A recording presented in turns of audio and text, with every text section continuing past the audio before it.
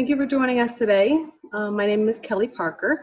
I'm an 8-year breast cancer patient and going on 3-year metastatic or stage 4 breast cancer patient. And today's webinar is brought to you by Brightbod. So thank you for joining us again this evening. Just to start off with, I'm not a doctor, so don't take any of this information as medical advice. But I consider myself a professional patient, having spent most of my adult life as a breast cancer patient. So I really wanted to learn as much as I could about the disease and also share with others as much as I can so they can learn from my experience. For those of you not watching this live, if you have a question, go ahead and log on to brightbod.com and record yourself asking the question. Then we will, either myself or somebody else at Brightbod will review the question and then record ourselves answering the question so you have that interaction. So don't feel like if you're not watching this live, you don't have the opportunity to ask questions that you may have as you watch the presentation. I'll be doing the presentation about 20 minutes, maybe a little bit less. So for that time period, I'll be muting you guys' phones or microphones. So you'll be able to participate during the presentation. But please write down the questions that you have as I go through the slide deck, because I want to come back to them at the very end. We're going to do a Q&A at the end. The Q&A is my favorite part. This is when I get to interact with you guys, and this is something that I really do enjoy. It's actually something I dedicated my life to as a patient advocate and something that can allow me to give back to the community that's given so much to me. So let's go ahead and get started. Share my screen real quick.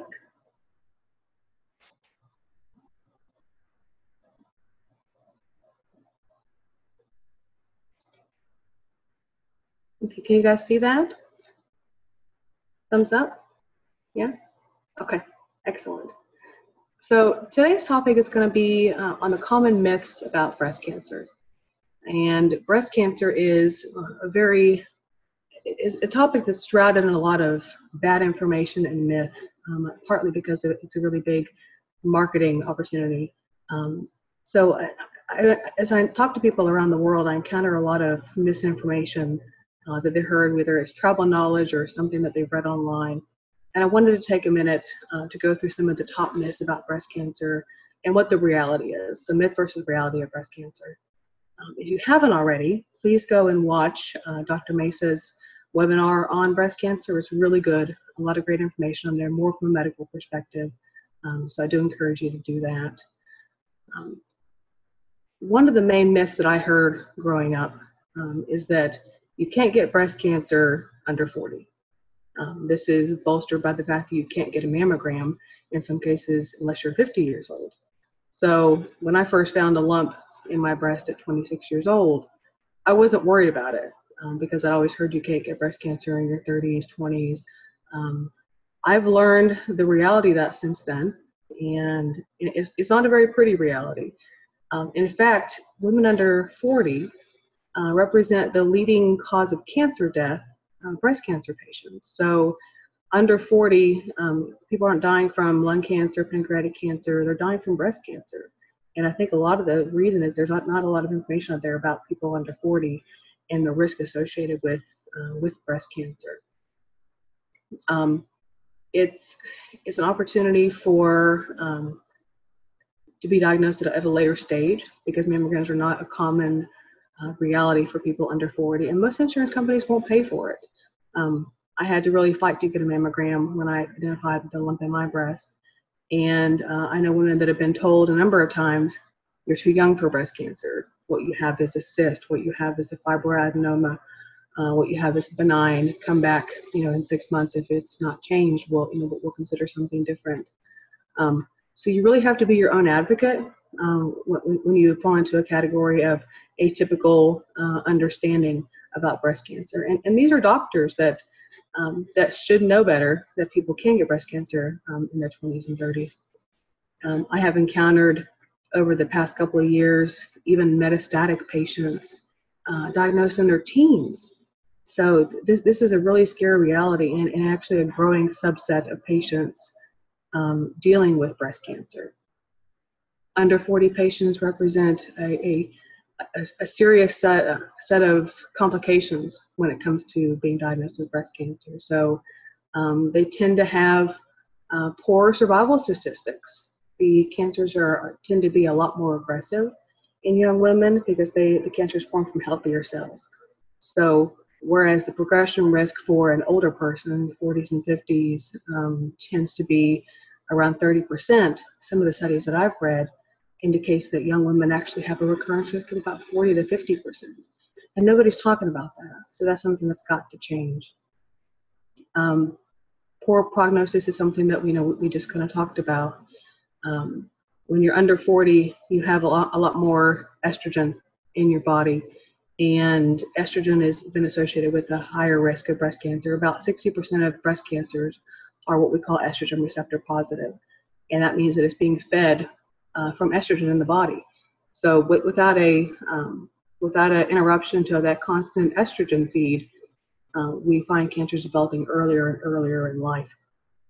Couple that with an increase in the administration of birth control pills, hormones in the food that we eat, and the milk and stuff that we drink, and we see those numbers continue to rise. So it's not a common situation to have breast cancer in your 30s or 20s. It's about 1 in 212 to get breast cancer in your 20s. I tend to fall into the rare category time and time again, and not in a good way. But I really want to encourage people that that feel like there's an issue, whether it's in teens, 20s, or 30s, to really push for the mammogram, push for additional diagnostic testing, including a biopsy, because that could be the difference of life or death. So breast cancer can occur under 40, not common, but it's something that we continue to see growing because of the increase in estrogen and other mutational factors.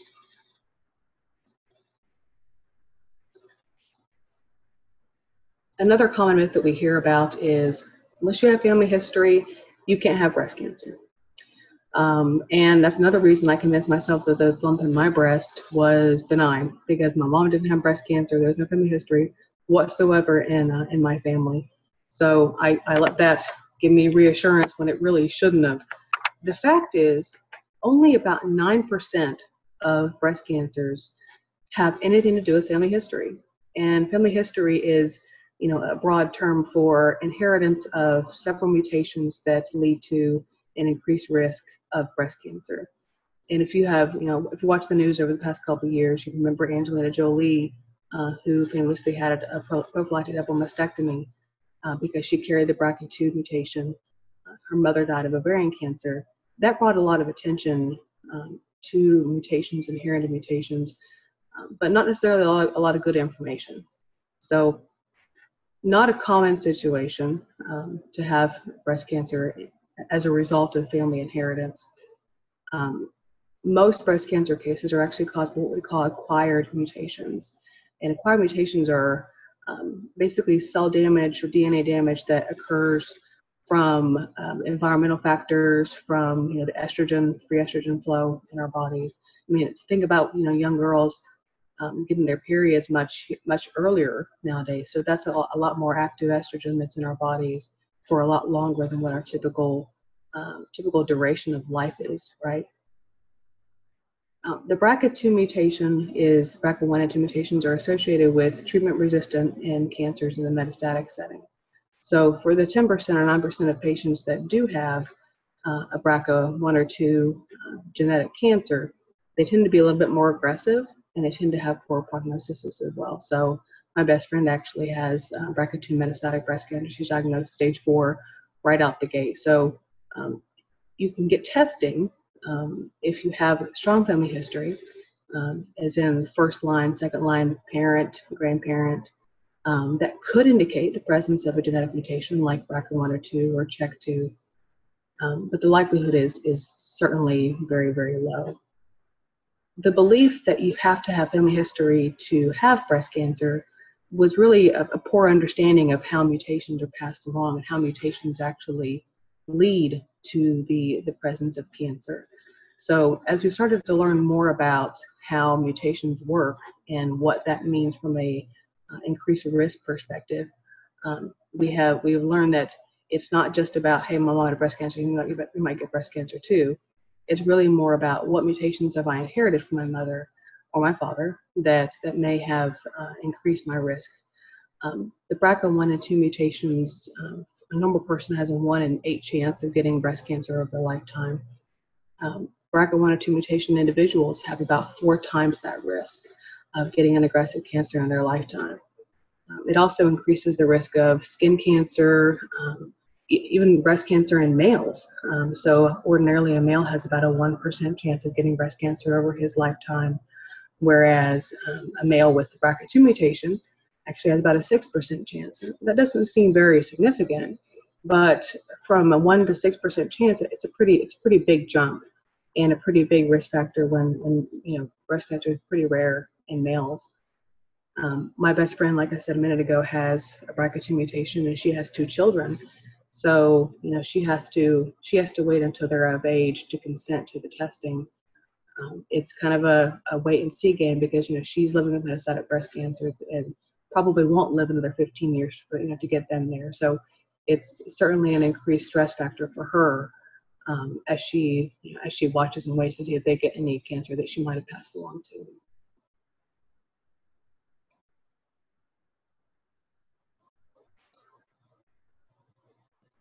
Something that I've heard and have used incorrectly in the past when I was naive to breast cancer is once you pass the 5-year mark after treatment, you are cancer-free.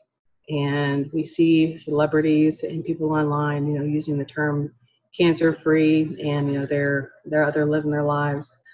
The problem is there is not a test that's sensitive enough to recognize cancer at a nano level. So there's not a scan, there's not a blood test, there's not any sort of testing that's going to say there is a cancer infiltration less than 3 millimeters in your body. 1 million cancer cells can hide on the tip of a pin, and 3 millimeters is as most as it won't show up on a scan. So you're talking about 3 million cancer cells that may evade detection if you don't have evade detection if you're looking for on a scan or looking for a tumor marker test or cancer antigen test and what's called a liquid biopsy. So many of us that are walking around, whether we're cancer patients or not yet cancer patients that call themselves cancer-free, really is a misnomer because we just don't know. It's a very scary thing to say that that once you've had an invasive cancer, the only way you know that you're cured is when you die from something else. And I said, that's not a popular thing to talk about, but it's really the truth. We see cancers coming back after years of remission. We're talking, in some cases, 30 years of remission. Stage 0 patients can and do metastasize. So we always have to be vigilant as cancer patients to make sure that we are bringing concerns to our oncologists if we believe that there is an issue. And for a breast cancer patient, that could mean I have back pain. It could indicate that there's the presence of cancer in your bones. That's where my breast cancer is, in my spine, in my hips, in my femur. And actually, I went to the doctor because I had back pain, because I'd read online that their breast cancer likes to go to the bones. About 70% of people that develop metastatic breast cancer develop it in their bones over their treatment course. If somebody develops a headache, that could be an indication that the cancer is back in the brain. Breast cancer is also famous for going to the brain. Stomach pain can indicate it's back in the liver. Cough can indicate it's back in the lungs. So really have to watch out once you have invasive cancer and make sure that any symptoms are brought quickly to a healthcare professional so they can be checked out and have scans done. Increasingly, we're learning more about how breast cancer operates and how cancer operates in general. And we're finding that cancer can lie dormant, especially in the bone marrow, where it doesn't divide. It's going to escape treatment, because if you think about how chemotherapy works, chemotherapy is going to go after indiscriminately the most quickly dividing cells in the body. So if a cancer cell has gone dormant and it's not quickly dividing, it's not quickly replicating itself, it's not going to be targeted by that chemotherapy. That chemotherapy is only going to hit cells that are quickly dividing, your mouth cells, your hair follicles. That's why your hair falls out when you have chemotherapy. Some of your female cells as well. But they can lay undetected and not really hurting anybody or doing anything for years, and in some cases decades. And that is the belief of where a lot of metastases occur from, is in treatment, is in cancer that is living in the bone marrow and just kind of chilling until something happens metabolically to cause it to grow again, leading to metastatic tumors across the body. Mentioned this a minute ago, but breast cancer can and does metastasize 30 years later. So if you think about, going through a double mastectomy and radiation and chemotherapy and believing, quite convincingly that you are cancer-free for, 3 or 4 decades, and then, you come to find out you have metastatic breast cancer, it's a pretty devastating reality. So more and more we're trying to push for transforming what's now a terminal illness, I have terminal cancer, into a chronic illness with a good quality of life. So if we can achieve that we could actually help any cancer patient, because you really take away the stigma of metastatic breast cancer and the death that will come as a result of it, typically in 33 months. You can help everybody and really allay that fear the early stagers feel, and also provide some support for the folks like me who are living with metastatic breast cancer today. Estrogen-fed breast cancers, like my breast cancers, are typically slower growing. So that also indicates how it was able to evade treatment when I first received chemotherapy in 2009. It's also associated with a later recurrence risk. So oftentimes with estrogen-fed breast cancer, you may see a recurrence 10, 15, 20 years later. Again, just be vigilant and make sure that any issues are checked out by a medical oncologist.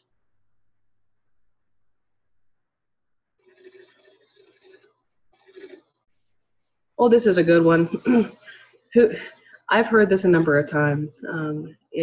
Everybody has the big secret as to what's causing breast cancer. I've heard everything from deodorant and underwires and cell phones. Sugar causes breast cancer. Fake sugar, sucralose, that causes breast cancer. Microwaves cause breast cancer.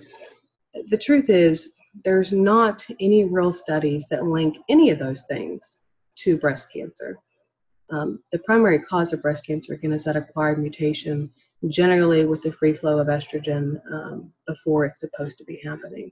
So while everybody wants to find that particular issue and blame something for it, the fact is that there's not been associated any risk with underwire bras or cell phones or anything of that nature to increase the risk of developing breast cancer.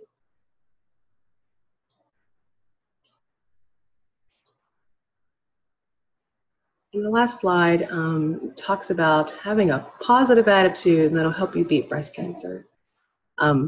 This is kind of my pet peeve. The general public likes to talk about, stay strong, be positive. If you have a positive attitude, you're going to beat breast cancer. In reality, there's no correlation between having a positive attitude and beating any illness. I mean, you don't tell somebody that has heart disease to be positive and they'll beat their heart disease and they won't have a heart attack. Or be positive and you'll get over diabetes or whatever. This is largely due to cancer marketing. They've made it a pink boxing glove wearing sort of reality, and this has led to a lot of patient shaming. Honestly, I've been told, well, if I hadn't had a negative attitude, I wouldn't have developed metastatic breast cancer. I can promise you this: I've had hundreds of friends that have died from metastatic breast cancer, some of them the most positive people you will ever meet in your lifetime, and they still died. The disease does not care if you're positive, if you're happy-go-lucky. It certainly won't hurt. It's not going to hurt with your overall well-being. It's going to maybe make things a little bit easier on you while you undergo treatment, but it's not going to cure breast cancer, and it's not going to prevent you from getting breast cancer either. So we should stop being so hard on ourselves and stop shaming each other when it comes to determining what the cause of it really is. So that's my short presentation. We're right on the mark with 20 minutes.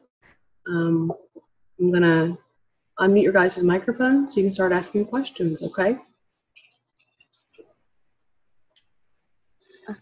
Kelly, only breast cancer cells can lie dormant in bone marrow, no other cancer? Any cancer cells can lie dormant in the bone marrow.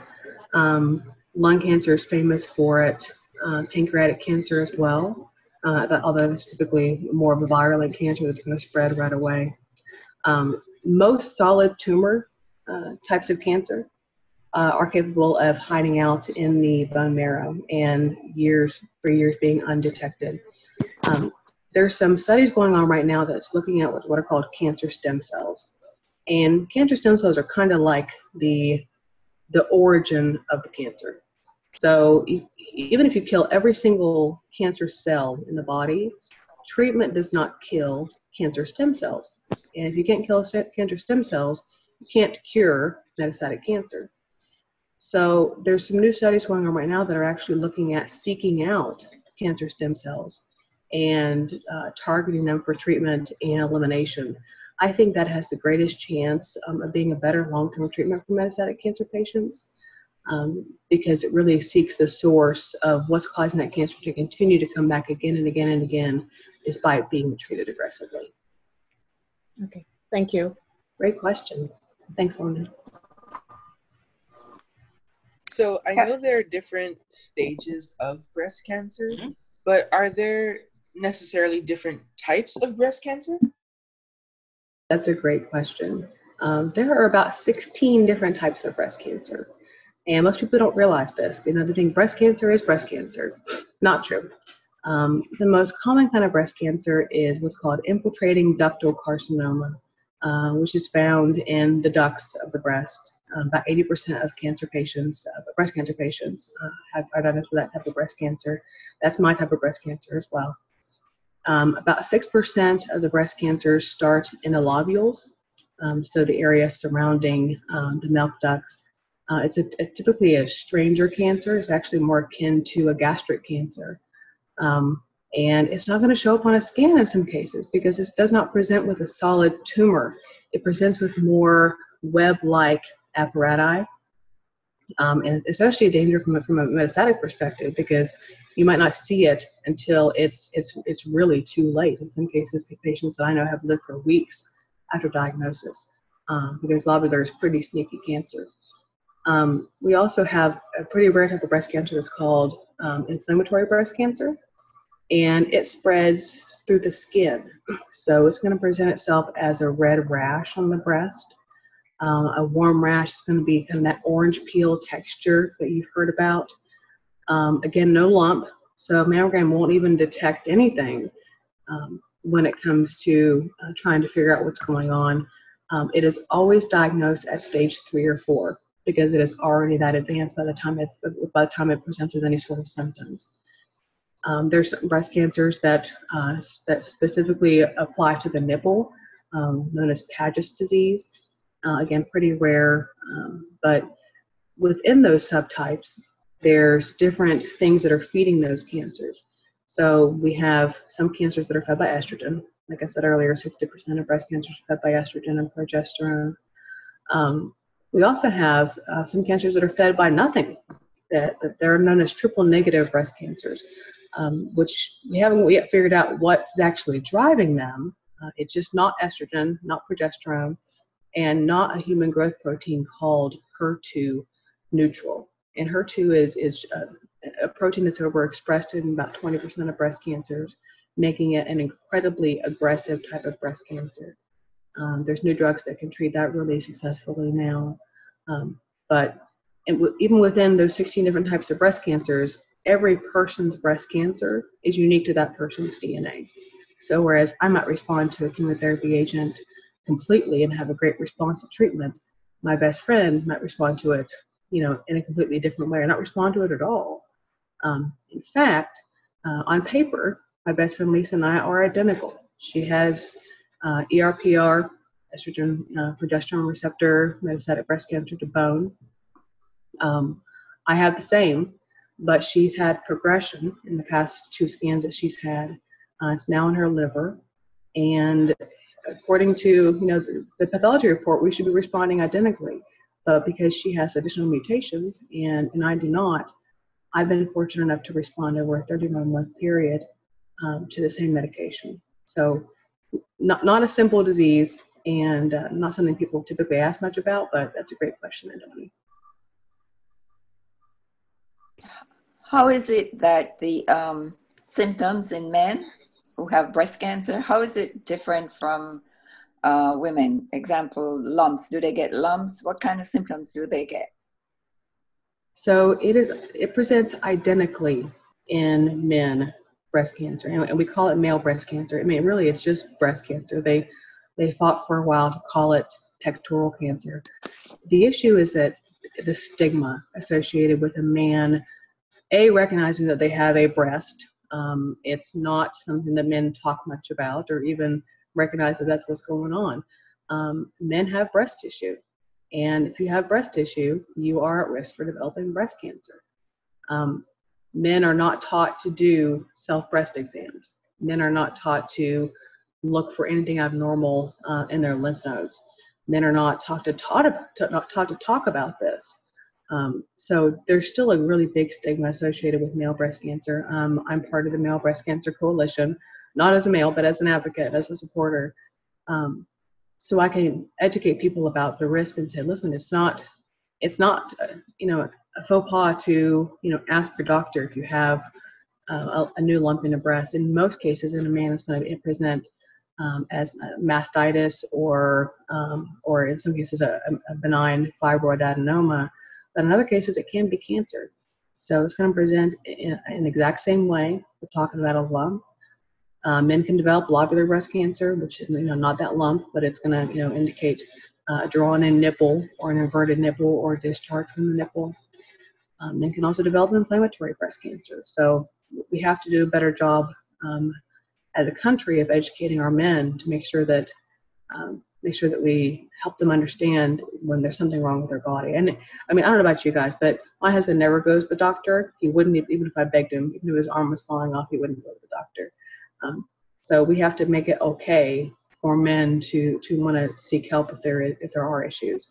Most men that are diagnosed with breast cancer are diagnosed stage 3 or 4 because they wait and wait and wait, not realizing there's an issue or not wanting to go to the doctor. So we have to get past that.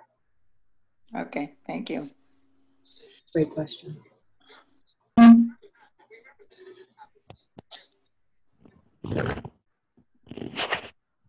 What is HER2 breast cancer? Was that a form of breast cancer you were talking about? Mm-hmm. What is it? So HER2 is a human growth protein, and it is found to be overexpressed in about 20% of breast cancers. These breast cancers are incredibly aggressive. They're very fast growing. I've known people to have a HER2 breast cancer that's gone from 1 centimeter, about this big, to about this big over a week time frame. That's a terrifying cancer. In 1998, there was a drug developed by Dr. Dennis Slamman, who actually figured out a way to target that particular protein. It's called Herceptin. And the trial was kind of the first of its kind. It actually started with metastatic breast cancer patients. Most trials today start with early stagers because the idea is you have to prevent breast cancer from becoming metastatic. The truth is, we're learning that you can't do that. Another really big myth of breast cancer is early detection saves lives. It doesn't. And this makes people angry, it makes people scared because, they thought they did everything right. The fact is, and I'm derailing a little bit here, Joe, but it's an important thing to talk about. The fact is that those metastatic cells we talked about earlier are traveling to distant parts in your body before that primary tumor is big enough to feel in your breast, big enough to see in your breast. So if you think about it, if the cancer has already traveled to distant places in your body before you can even detect a tumor, early detection is too late. This is why we see recurrence in about 30% of older people and about 50% of younger people. HER2 cancers are more aggressive, but they also tend to respond better when we're talking about drugs like Herceptin, Tykerb, Kadcyla, and Perjeta, which are all targeted immunotherapy drugs to address the HER2 overexpression in those cancers. Nearly every 10-year metastatic person that I know, 10-year and beyond, and people that are 30 years metastatic, are HER2 positive patients because of that tremendous response that they got from Herceptin. So really, it is a miracle drug for people that have a really aggressive cancer. They turn that HER2 overexpression into an Achilles heel. Kelly, can you hear me? Just barely. Better? A little bit. Let's give it a shot.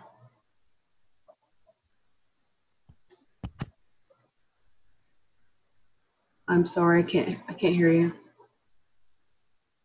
Is he muted? Okay. Let's try again. Can you hear me? I can. You can? Mm-hmm. Okay, you said that younger women have... Okay, it keeps going mute, off, mute, mute, off, mute. Are you muting him, Joe? No? What is going on here? Okay, now we're off mute again. Let's try again, Greenacre 5. Okay. You said at the beginning that younger women have lower survival rate. Mm-hmm. What is that based on? Is it the fact that they won't live to be 65, maybe, or what is that? What does that involve? So younger women typically have more aggressive cancers. These cancers are forming from healthier cells that lead to more robust cancers that are more easily gonna survive past treatment.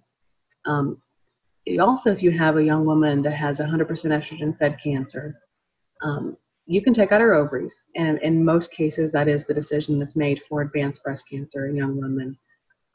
But you cannot completely cut off the estrogen flow from her pituitary gland, from her thymus gland, and from the adipose tissue, fat cells basically, in her body. So the free flow of estrogen is something that is going to increase the mortality rate in young women. And also we see the young women continue to get diagnosed a lot later as well, just like those men, because we're oftentimes not taken seriously. You're too young for breast cancer, that kind of stuff. But the main reason is because there's also, you've heard of, cancer stage 1, 2, 3, 4, 0 is precancer. But there's also another scale that we use for cancer, and that indicates cancer grade. So grade is from 1 to 3, and grade 1 is going to be the lesser aggressive cancers, what we call well differentiated, meaning that you can still tell that it's a breast cell looking at it under a microscope. 2 is kind of middle of the road, and 3 is the most aggressive and what we call poorly differentiated from the primary breast cell that it formed from. Almost every young person that I know, and I know thousands that have breast cancer, are grade 3. And I believe it's because the cancer cells are forming from healthier cells, and that tends to beget more aggressive and hardier cancers. So that 50% recurrence rate, got to do something about that. Thank you. Thank you. Kelly, I know we have heard that a woman could possibly develop cancer if she has a history of it in her family. Does that go the same for men? It does. So if a man inherits the BRCA1 or 2 mutation or the CHEK2 mutation from a parent or grandparent, it actually is going to raise their breast cancer risk from about 1% over their lifetime to about 6%. And that's not really a significant increase, but when you think about, 1% to 6%, 5% jump is pretty significant over their lifetime. So those mutations that are inherited are going to affect a man exactly the same way as they would affect a woman. Okay. Thank you. Good question.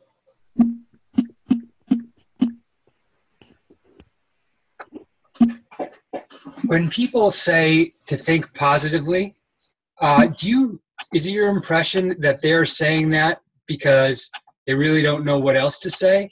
Or is it possible that when we think positively, some of the time at least, the chemistry in our bodies change, and maybe the chemical change is an effective way to combat some forms of cancer sometimes? Is there any possibility that that's true?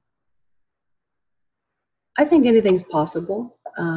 I tend to believe in evidence-based medicine, and whereas in a medical study where you can demonstrate that a positive attitude by itself, you're going to have to exclude standard treatment from the equation, has a benefit in either preventing or treating cancer.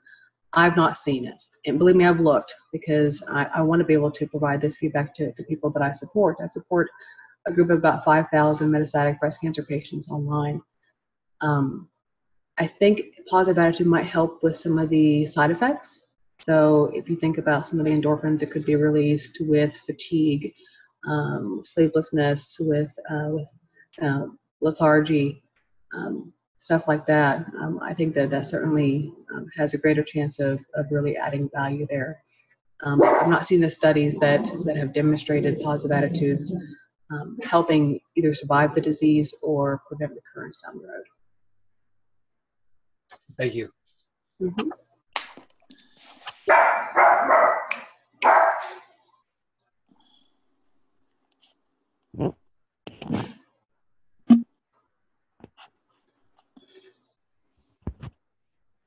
Kelly, how long ago did you say you were diagnosed with breast cancer? So I was first diagnosed with breast cancer, stage 1, in 2009. I was 26 years old and developed a lump, or found a lump that was quite painful. Another myth about breast cancer is that it doesn't hurt. This did. And I'm finding more and more that people that have breast cancer are telling me that it hurt. So I went in to see my breast surgeon. He told me, "You're too young for breast cancer, come back later." I came back 4 months later and it had doubled in size. At this point, he was willing to let me go and get an ultrasound to prove that it was a fibroid tumor, a benign condition that a lot of young women tend to develop in their 30s. When I got the ultrasound done, the ultrasound tech looked at me and I could tell she was uncomfortable. I'm pretty good at reading people. And she said, "We need a mammogram." And I'm like, "I don't need a mammogram. I'm too young for a mammogram. This does not apply to me."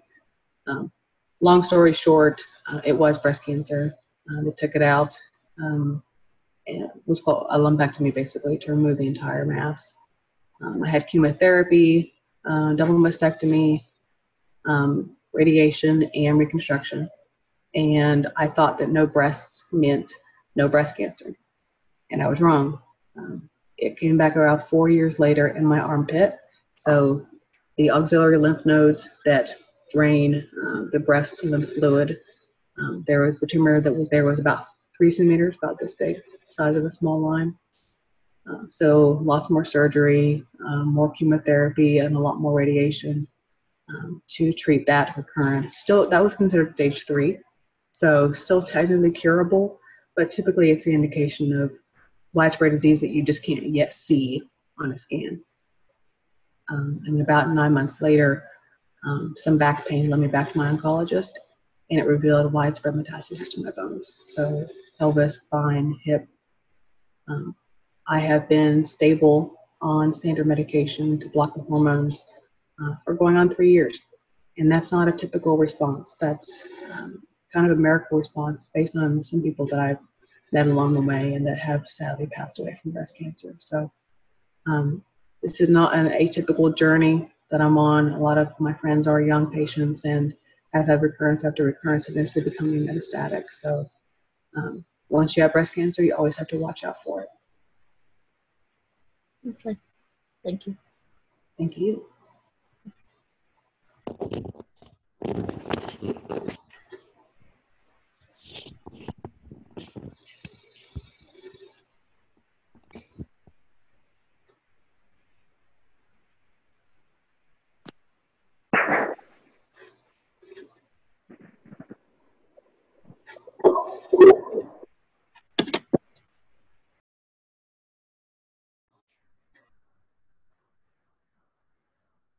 Okay, we don't have any more questions. We'll go ahead and wrap up for the evening. Again, thank you guys for participating today. Really appreciate you dialing in and asking questions. And again, for the folks that are not watching this live, go ahead and record your questions on brightbod.com, and we'll be happy to log back in and answer your questions directly through another video. So have a great night, and we'll talk to you next time.